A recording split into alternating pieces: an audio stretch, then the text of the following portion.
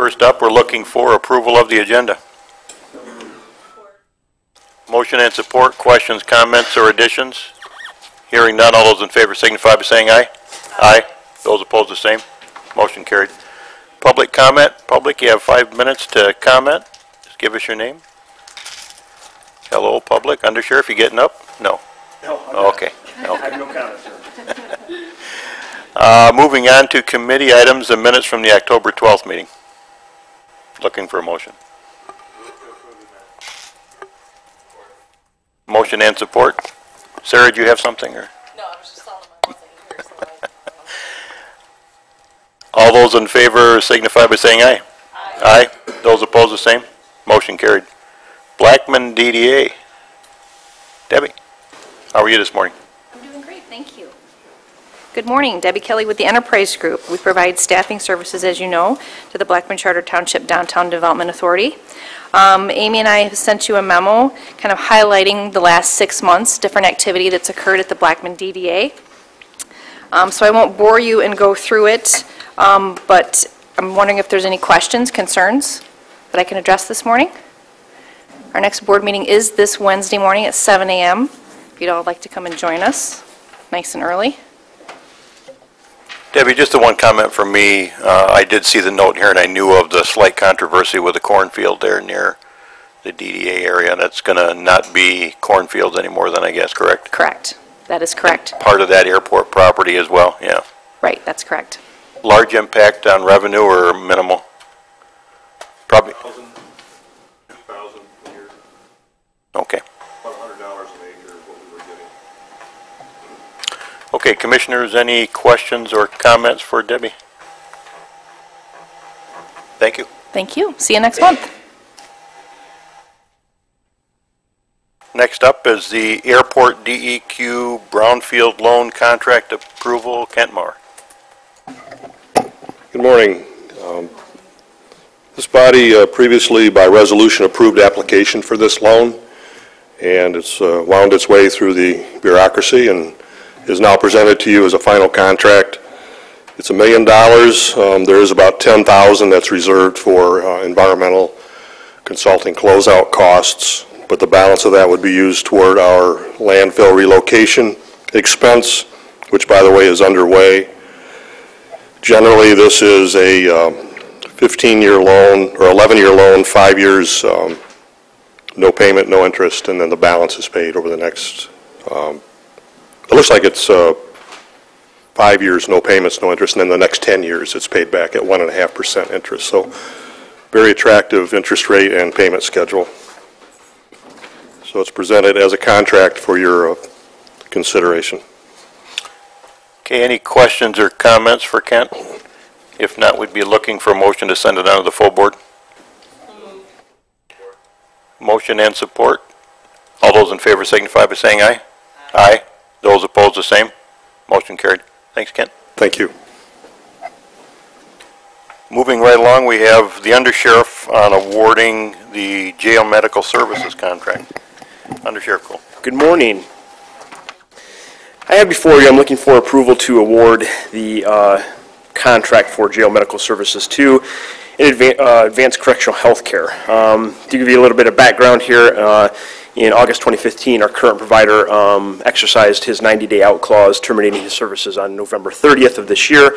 That was a bit unexpected to us. So we moved forward, created an RFP process, published that RFP. We had a number of published and mandated timelines within there. One of those was for interested vendors that wanted to submit a bid, that they needed to conduct a walkthrough of our facility so they could see our medical clinics, understand what we had. We didn't want them bidding blindly, assuming we had something that we did not, etc. So those were conducted. Any questions were to be directed to us in writing, and then all replies would be provided to all vendors. And the proposals were opened on Friday, October 30th with the county clerk. 2 bids were received from Advanced Correctional Healthcare and Concierge Healthcare Staffing Services. We selected Advanced Correctional Healthcare based on the depth of their bid and their experience of their services. They are in 11 county jails in the state of Michigan. They're also serving 17 different states with county jails. Includes 40 hours of registered nurse services, 96 hours of LPN or licensed practical nurse services, and 72 hours of certified medical assistant services, which is slightly more than what we currently had with our current vendor. There's a number of services they provide. The difference between what our current arrangement is and Advanced Correctional Healthcare is this is essentially one turnkey service versus our contract now. We pay for medical services at the jail. That would be doctors and nurses, and then all extra items outside of that. Prescriptions, durable medical goods, medical waste, a number of other things, testing. Those things are paid for by us, direct billed to us. Advanced Correctional Healthcare is a turnkey service. We pay one amount, they take care of all those things. They're able to bid a number of these services on kind of an economy of scale because they serve so many areas. So, given the background and experience of Advanced Correctional Healthcare, also the depth of their bid, they talked about how they would manage lawsuits and legal situations. The other company did not. The other important factor was the other company, Concierge Correctional Healthcare Staffing, did not have any experience in county jails in Michigan, not supplying medical services front to back. Advanced Correctional Healthcare is also governed by a doctor out of Monroe, Michigan, so close proximity, and that doctor would prescribe all the drugs and essentially be responsible for the contract. So we felt comfortable having him very nearby. Concierge Correctional Service did not address or name what physician or what doctor would be governing their services or where that individual was based at. It appeared to be a proposal that was lacking in some areas of significant concern for us. So the dollar amount for the initial proposal here or the award of the contract is $535,318 for the beginning year. The rate increases in that contract are tied to the consumer price index, but not to exceed 2.5%. After Jim Latham's help with understanding the consumer price index, it can have some pretty wild swings in it, so we have that cap in there at 2.5% maximum. That is obviously a significant amount, but to give yourself some understanding, with our current vendor coordinated care, we're paying about $410,000, and that's just for the medical services at the jail. Outside of that, we have easily approximately $100,000 to $110,000 in additional costs, depending on the year. To give you some kind of benchmark to put that against, last year we were at about $529,000 roughly in spend, including the medical care contract, and then the things that would be included within this contract, x-rays, prescriptions, durable medical goods, medical waste, all these kind of things. This year alone, we're at $509,000 in spend.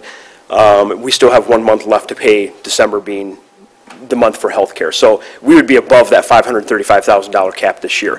But most importantly, the line item that governs medical services within the jail, that's fully budgeted and can handle this contract. The budget is $692,000 for that line item. However, we did take a reduction in that line item for 2016 as part of our budget drawback, and that was a $20,000 reduction. So if you looked at the 5-year term of this contract and you assume the maximum increase of 2.5%, we would still be under the threshold of that line item for these services. Julie. In the document that you presented to us on page 29 of 54, the bold item under the area of advanced purchasing program, it states, based on the ADP of 347, potential savings for the Jackson County jails are estimated to be more than $94,000. Sorry. You said 29? Yes. Excuse this. And of your document, it may be page 20. Because, when I said 29, that would be of our online document, board doc. So you may find it 20 of 21, if that helps, at the bottom. Yeah. So I do see that. I'm not sure if they didn't have the numbers when they submitted the bid, or if they were not aware that we were paying for a number of these things outside of the contract or what our current arrangement was. So that figure, I don't know where that came from, but for the first year of this contract, we would be under what we were going to spend this year, assuming that nothing changed and we had to pay for another month of coordinated care. We would exceed that $535,000. There is, I think, some ability to leverage some savings within here, and one of the reasons that we took a reduction in that line item in 2016 was because of the success of not having to pay for what I would call care at the hospital. We're able to enroll those inmates in Medicare or Medicaid, assuming they're eligible, which most of them are. That was part of the reason for the reduction. I don't know where the $94,000 in savings came from. I think they were assuming that $692 was our total spend, and we were spending all of that. But there's things outside of this contract that we have to pay for, like those critical care services and things like that. Thank you. Anders, if I got a couple of comments and a couple of questions. One, I was kind of taken by surprise when I saw it in the board packet. I didn't realize we were going out for an RFP, but I talked to Mike, and I then got to looking through the packet, and it seems like a very thorough, good contract for us. And I was going to ask the total amount that we're spending now, but you've covered that. Out of curiosity, they talk about doing x-rays. Do we do those at the jail now, or do we go to Allegiance for those? We go to a outside facility to do those. We either go to Jackson Radiology to do those, or the hospital if the treatment is necessary. So if this company's doing them there, it's less transport of prisoners outside the jail too? That's correct. Less movement of inmates for what I would call non-life-threatening type of x-rays. And is there, I thought I had looked all through the document, but is there an out clause in here? The current company's got a 90-day one. Is there one in this one? There is, and I took issue with that. There's a 30-day out clause for us, but I explained to them, I said that's kind of unrealistic. I said because we had a 90-day out clause in our current contract, and from the time we were notified to the time we assembled an RFP, publishing, review, opening the bids, there's no way that any county could make a 30-day process knowing this has to go before a board for approval and specified motion. So there's a 30-day out clause, but it's frankly unrealistic. Any chance that we could get them to change that, or were they first? I told them, I said, you can change the client contract portion to 120 days. I said, if I'm going to switch vendors, I'll give you 120 days notice, because it's not like one of those things that I can, just get a new gasoline contract and start filling up at station X as opposed to Y. I got to have somebody there. It's not as though I can just go without a doctor and nurses at the jail facility. They said that that would be fine. They said they could change it, but it's 30 days out for the customer. Okay. And I was very glad to see that great detail on their take on lawsuits. I'm not sure how that's going to relate to us, because typically we're going to get sued too, I think, if something happens, but I'm glad for their position on that. Can you say why the current contract was, or current provider pulled with a 90-day clause, and how much time was left on theirs? We had to go out to bid in 2016. I think it was March of April 2016. That contract had extended its life beyond the approval, and we were slated to go out to RFP, so it is a little bit earlier. As far as why Coordinated Care decided to opt out, I think it was mainly personal reasons. It was nothing to do with the arrangement or the services provided. I think he just decided he wanted to go in another direction. Okay, and then the last question for me. Would Allegiance have been able to bid on this, or are they not capable of providing this type of service? Or I don't think they are capable of providing this type of service. Now, we did have conversations with our current provider, and he had indicated that he felt as though there was going to be some interest by a portion of Allegiance Hospital, and I don't know what that was or who it was. So we explained to him to please make sure to let them know that we're going to be publishing this RFP on the published date. We left it open, and we only had two individuals bid on it, two companies bid on it. So it was published, it was put out there. Whether they decided not to or they were not capable to get those services, that I don't know. And the current provider's on staff at Allegiance, correct? Yes, correct. Okay. Thank you for all the answers. Commissioners, any other questions? Julie? My final question is to the Administrator's Office. Why is this coming in front of Agencies and Affairs and not Personnel and Finance? Yeah, well, whispering over here, because this would be normally where it comes to Sheriff's Department. If I may, Mike. Go ahead. Board policy states that when we departmentalized our committee system, that we would not play favoritism with different boards or different committees, and that agencies that report to a certain committee would also be bringing forward all their contracts to go to the full board, because there was no point in having it not be before this body, because you were cognizant and responsible to the Sheriff's Department and were aware of other issues from following it normally. That's the reason why. Thank you for that explanation. Mike? regard to that 30-day out clause for us, I just assume keep that because, obviously we're going to know if we want to leave and we can start 6 months ahead of time. But at the same time, if something drastic happens and we feel we need to move along rather quickly and move heaven and earth to get it done, the 30 days would be a help as opposed to tying our own hands. Because, it's like an employee who's going to quit. They know they're going to quit. If they may give you 2 weeks, but they knew really 6 weeks ago or whatever it was. Sure. Same thing with us. Point taken, and I'll make sure they keep that in there. Okay, we'd be looking for a motion to send this on to the full board. So moved. Motion and support. Additional questions or comments? Hearing none, all those in favor signify by saying aye. Aye. Those opposed, the same. Motion carried. Thanks, Undersheriff. Thank you. Next up is equalization with I think a modified apportionment report. Yep, that's Ruth. all I have for you today is the revised apportionment report. Leone had a vote for public safety millage on the 3rd, so that requires that we revise the apportionment report. It has to be into the state by the end of the month. Questions, commissioners? If not, a motion to send it to the full board. Motion and support. Questions or comments? Hearing none, all those in favor signify by saying aye. Aye. Those opposed, the same. Motion carried. Thank Ruth. you. District Court Quarterly Report.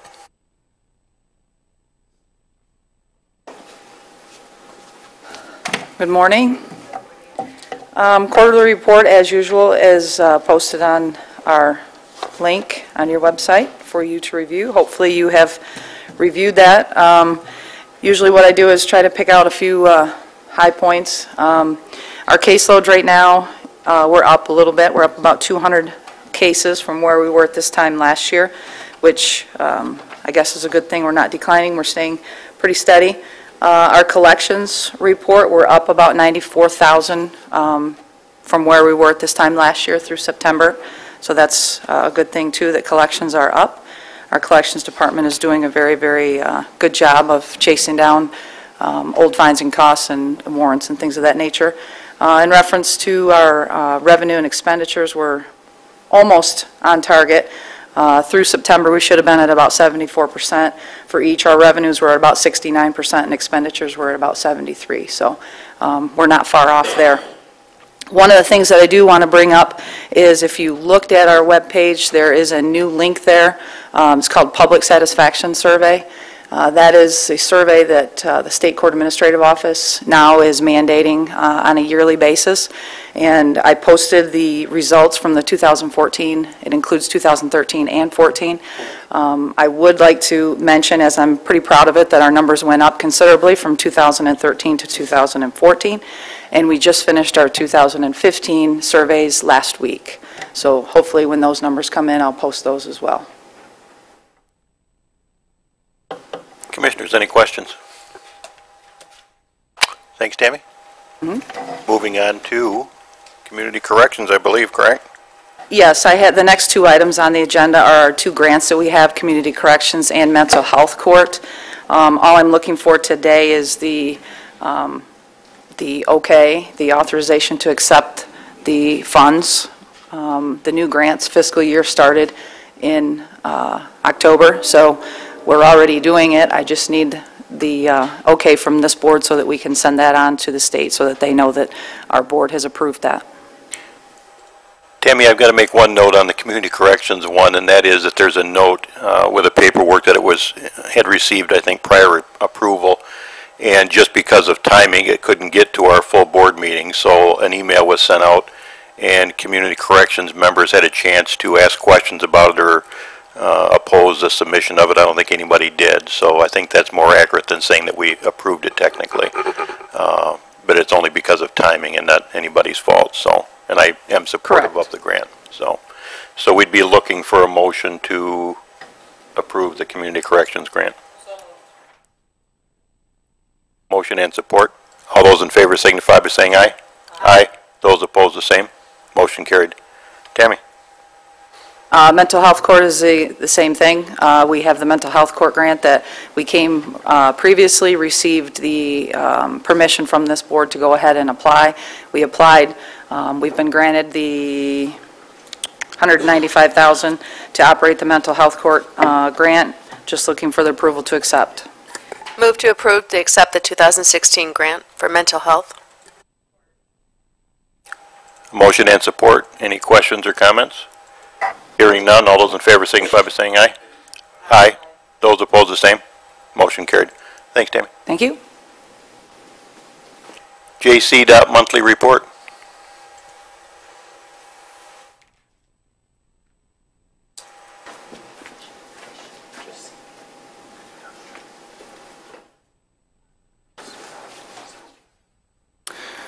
Good morning.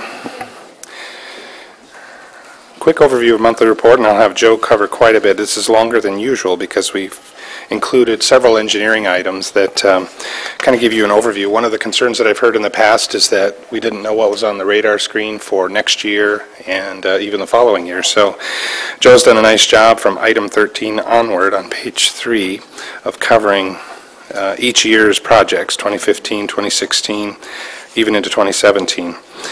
The new Transportation Improvement Plan, the TIP, is under development at this time, so we're working with our staff internally, and we'll make sure to keep you apprised of the projects that are included in that. So real quick, a few cover items on pages 1 and 2. We have several new team members. Bob's been working hard with our operations team to bring on 4 full-time and 6 seasonal employees for the winter season here. And also 2 mechanics positions. So one thing that's nice is that we're seeing an enhanced applicant pool.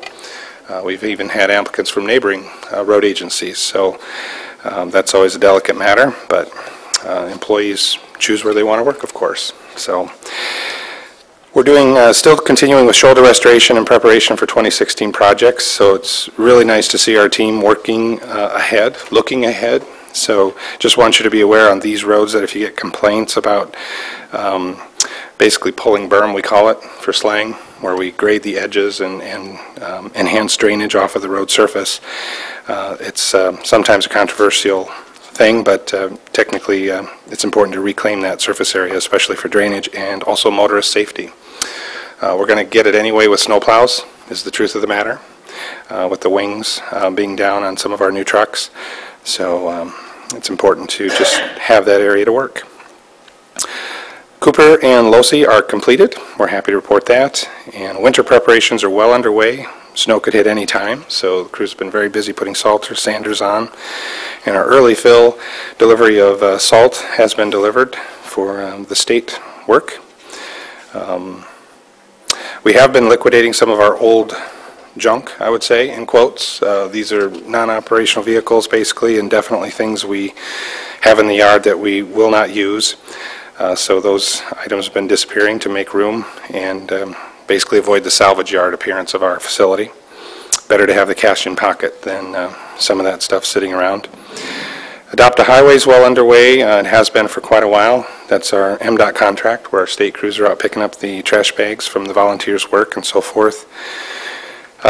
Shoulder repair has been ongoing on 127 and US 12, and we have been doing some wedge patching, and that was completed actually in mid-October on Gordon Road. Item 11 I wanted to give you a more detailed update on. We are all set to move that guardrail back. Plans are in place, and the long story short is we are hiring a contractor to do the post setting. We don't have the right equipment to drive posts in a straight line. We would have to auger them with a skid steer or some other method. So we felt it was important to bring pros in to do that properly. We did try to rent the equipment, however, it's just not available, not anytime soon anyway. So we did get quotes, and we were pleasantly surprised with the pricing on those. For I think it was on the order of $4,000 or $5,000. They'll come out and in 2 days basically have all the posts moved for us. So very favorable. And our crews will basically unbolt the existing rail and rebolt it back on. This project will take only a week. We expect on Monday to have the contractor out. Basically our crews would take the guardrail off the first day, and the contractor would move in on Tuesday, set the post back. Meanwhile, our contractor's working the other side of the road taking the rail off. And then they come over and move those posts on the third day. So in 4 days, weather permitting, we would have this project done. And you're probably wondering, well, which week? And we are too. Basically, the contractors that all gave us quotes are all pushed out basically to the end of November with other projects. So we're hoping to get them in right after Thanksgiving, that first week of December, ideally, before ground freezes, of course. So if things go well, we will have this done by our next series of board meetings, and I'll be hopefully reporting that we're all set. Any questions on those items? Chris, just one question. I'm looking at a note on the Beach Road culvert that was replaced recently, and it appears that somebody is continually going in and trying to dam it up to raise Mud Lake. Does that jeopardize the work that we've done at all there, and what's being done proactively to stop that, if anything? I'm going to defer to Joe. I wanted him to cover his engineering items, if that was okay, but I'll have you answer that question and then just segue into some highlights on your engineering items. Is that okay, Joe? Okay, I'll step aside here.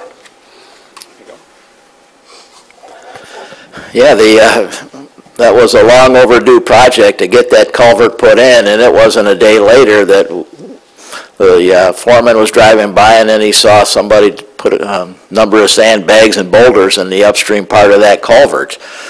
And if you know the topography of that area, there's not really a defined ditch, so any blockage you put in that culvert is going to spew out over a considerable area. I don't know what the point was. We've contacted the DEQ. They said keep an eye on it. So we sent, the foreman pulled the sandbags and moved the boulders out of the way, and about 2 days later they were put back in. So we don't know what is going on there. We've tried to contact the Mud Lake Homeowners Association to see who's doing this, you know, to keep an eye out for that. But as of right now, we don't really have an answer as to who's doing it and why. I mean, we understand that the culvert had to be put back in at the same elevations. They say it's lower, which technically it is because it's recessed into the ground a little bit, so you can have some fish spawning through there. And they wanted the, Commissioner Duckham, you remember, they wanted that culvert raised up about a foot above the existing flow line, which the DEQ would not accept. So that's why it's in the location that it is, to allow the fish and the other animals to get back up and downstream there. But we're not exactly sure why somebody is going out there and blocking that culvert, the same as they did when the old culvert was there.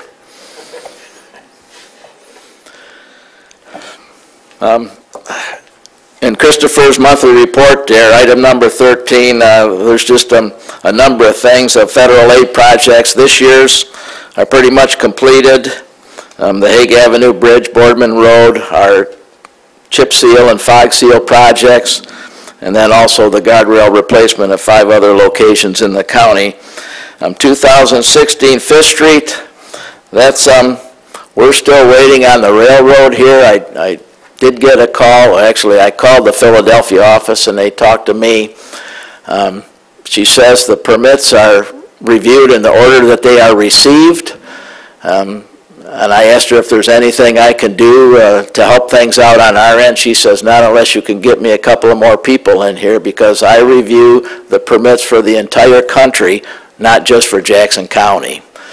So she technically has 30 days to issue the permit to enter, and then once that's done, then we have to submit the plans for review, and there's another 30 days on top of that. And then if there are any revisions, then revised plans have to be sent in, and then that's an additional 30 days on top of that.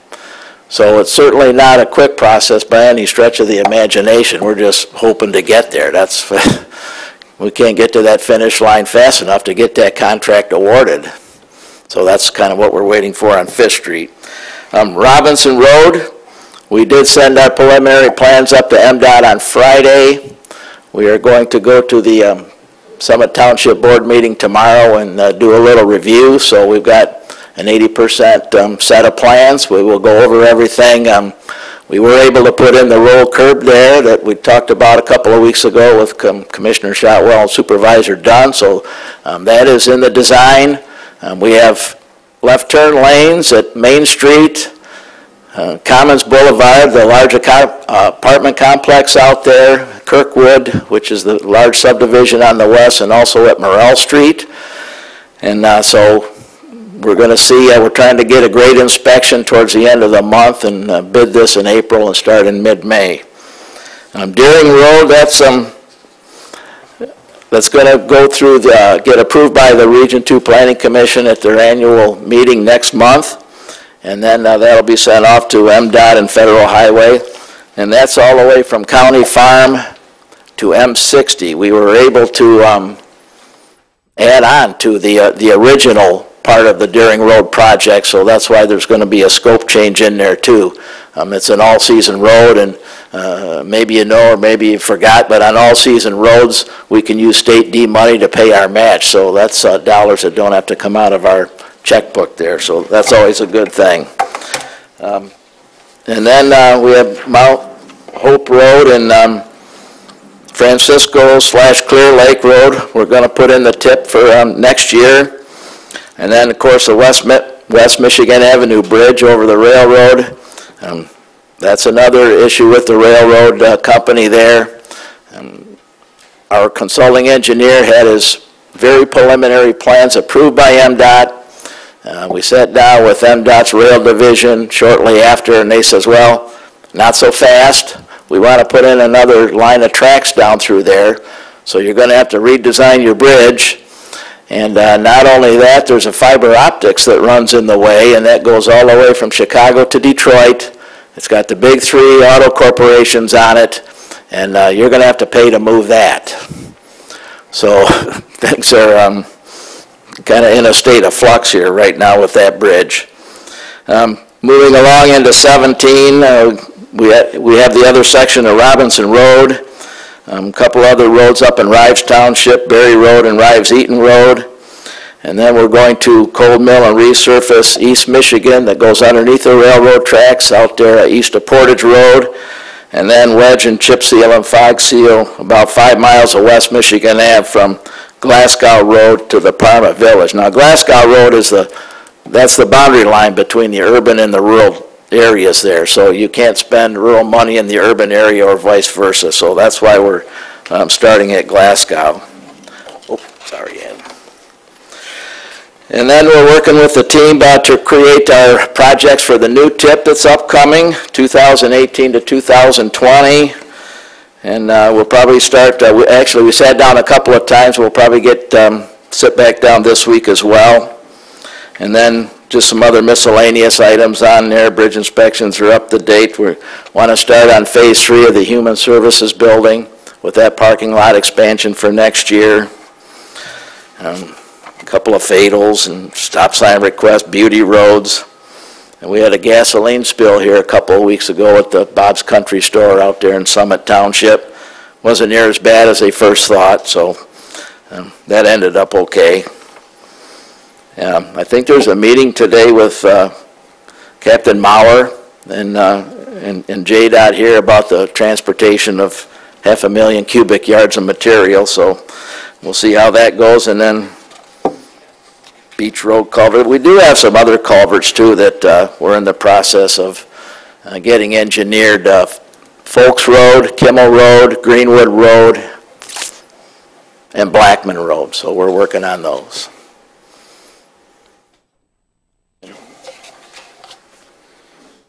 Any questions for Joe on that overview?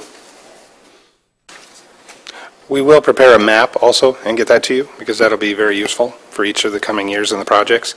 A couple more comments. Joe mentioned the Robinson Road project. One of the new things that we're trying to do is get out and talk with townships at the 30% plan development level, very preliminary, barely lines on paper, and then moving to a 60% level as things move along, maybe a month or two later with design, and then finally at a 90% level, which would be literally before the plans are signed and let out for bids, just for any final changes or input from townships. So that is something we have not done in the past, but we will make sure to do in the future. And lastly, on the new funding package that the legislature and Senate have approved, all I can say is that thank heavens we can plan now. Of course, we're not going to receive the full funding until 2021, I believe, and we'll receive no new money until 2017.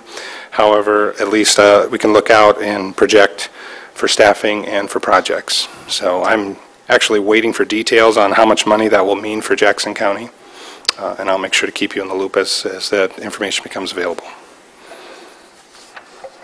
Any final questions? Thank you, Chris. Steve? Just a question for you, and on Hague Road Bridge, observations from some of the neighbors and people who travel it a lot, is it off-center? Or is that an optical illusion, the way the lines come up to it? Because people are saying that they're drifting, when they're traveling south, they're drifting into the northbound lane when they travel over that bridge. You know, we did get a call on that a month or so ago. It is an optical illusion. What Dan thinks is that when the pavement marking contractor painted the road there, it may be just a little skewed going across the bridge. Instead of very parallel with the center line of the road, it's probably on a little bit of a skew, and it makes it look that way. But the abutments and the beams and everything, it's in the exact location of where it's supposed to go. Yeah.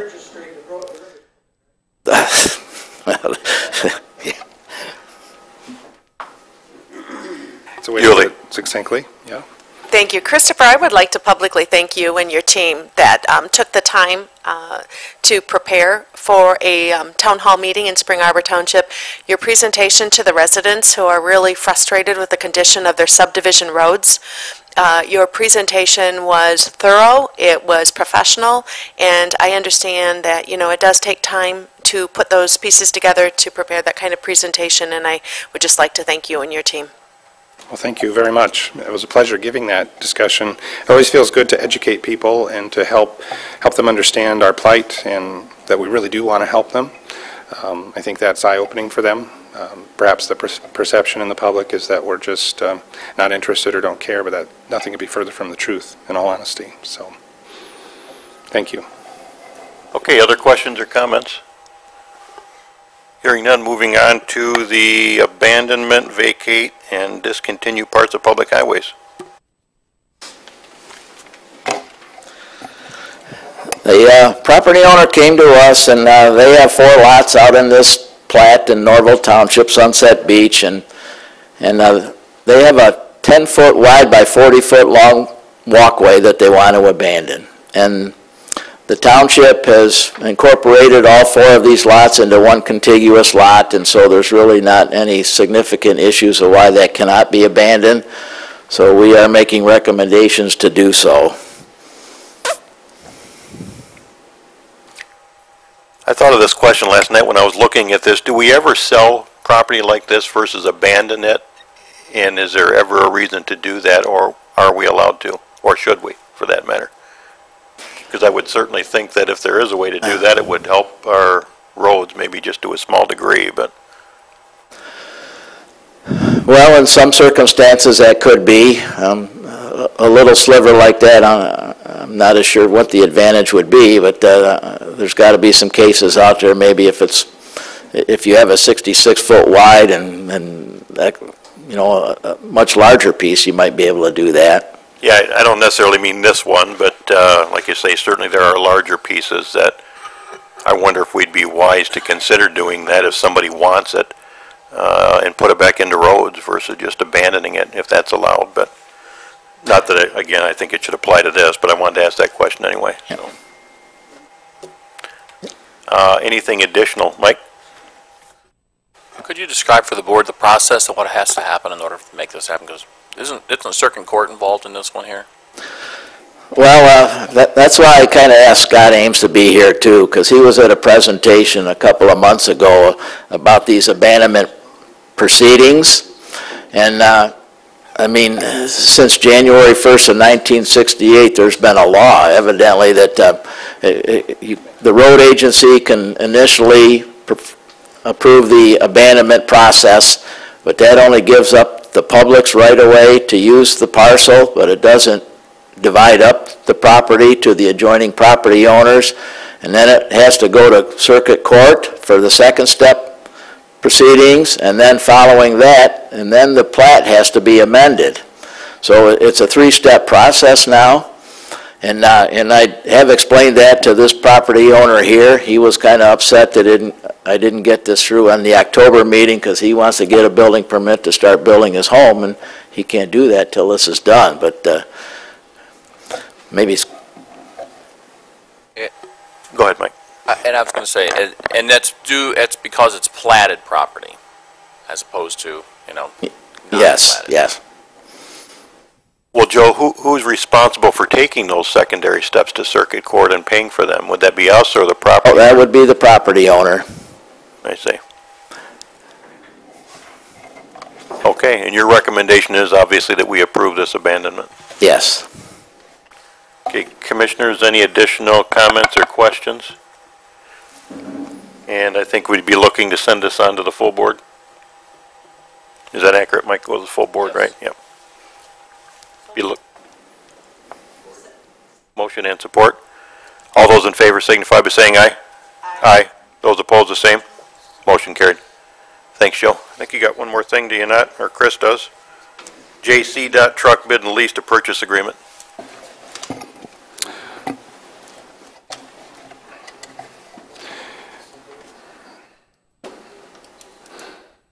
Okay.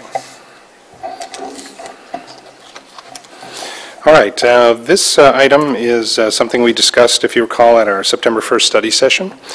We gave you an overview of our 70 plow truck fleet and how we've identified critical and compelling issues for our agency, how basically we're throwing good money after bad by trying to Band-Aid the fleet year after year to the tune of $400,000 to $600,000 a year of excess maintenance above and beyond proactive repairs and so forth. So a 10-year capital plan was presented where we showed expenditure neutral fiscal impacts by utilizing taking advantage of low interest rates right now and implementing a 7-year lease to purchase financing component. The first year is aggressive to help get us caught up and get the plan rolling with 14 trucks, and then we'll skip a year and then implement a 7-year replacement. Simple math, 70 trucks, 10 years. We should be doing 7 trucks minimum per year. So the bottom line is the committee got to work and pulled together the bids. There's 2 bid pieces. The chassis I was trying to get my numbers right here when I started up here. We have 6 tandem axles, the larger trucks with higher weight capacity, and 8 single axles. And one reason that they chose to throw in the single axle trucks, they're slightly less expensive, is maneuverability. We find that both now and in the future that the single axle trucks as designed today actually have a tighter turn radius and will help in the future as we go through subdivisions and private roads and so forth, but also on the state crews also are very, very helpful. The bids were very favorable. We were pleased for the chassis, and you can see the pricing there in our motions requested. And the body builds, the second component, the chassis should arrive basically in about 3 months or so, we're being told, if the order's placed now. And then they basically ship straight off to a body build company that customizes the truck and adds all of our equipment. Those bids came off of my deal. So all we had to do is basically take those line item prices and request detailed quotes with our particular specifications. We are asking for wing plows on all the trucks. Wing plows are a great way to leverage our limited resources so that in a single pass we can get a wider swath, clear the shoulders. And we're also implementing a variety of technology. Safety-wise, backup cameras that are self-washing in a bubble so they can see what's going on behind them. Also monitoring systems for knowing if blades are up or down. Also salter on and off so that through our GPS system we'll be able to see and read all that information. One idea that's being explored, we haven't made a final decision on, is a laser beam that would show where that wing plow is so that drivers know with guidance basically where their wing will go. We hope that will help minimize impacts to mailboxes and other roadside appurtenances. So the MyDeal component was pretty straightforward and those quotes are attached. It is a dizzying array of specifications, numbers, and information. I apologize for that, but that is the rocket science behind this. And the third item is the lease to purchase component. We do have a favorable quote from Ford Credit, which basically piggybacks on Calhoun's arrangement with Ford Motor Credit for their fleet.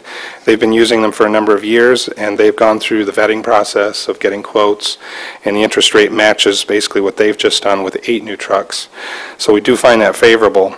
However, I'm not giving up. My hope is to this week continue to work with local banks and getting proposals.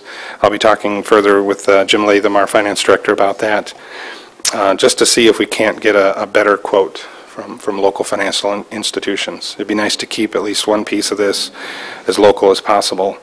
The financing component makes total sense. So I did get some documents from other managers around the state that they've done.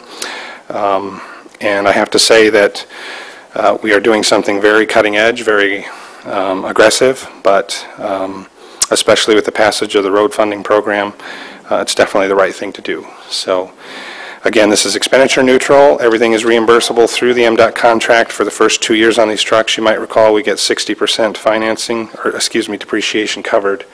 And then after the 2 years, that third year, we roll it into the local road fleet. So basically the county would get trucks at about 40 cents on the dollar. And again, this is just informational. We'll cover this again in Personnel and Finance, I believe, for approval, but I'm available for questions. Okay, Mike, do we need to approve this here if it's going through Personnel and Finance or not just informational here? It's informational. Okay. Commissioners, any questions of Chris? Julie? No, other than I'm pleased to hear that you're going to contact local, finance institutions here in our community. Good. Thank you. So the motion requested on that note basically is authorization for the board chairman to sign the necessary lease to purchase loan documents, which we already have one proposal in the bag. We certainly wouldn't take any terms that are not at least that favorable, but they would authorize the chairman to also sign more favorable or equally favorable local institution documents.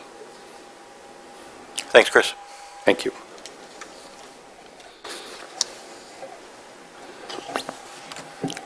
Okay, I think that takes us down to claims. You looking for a motion?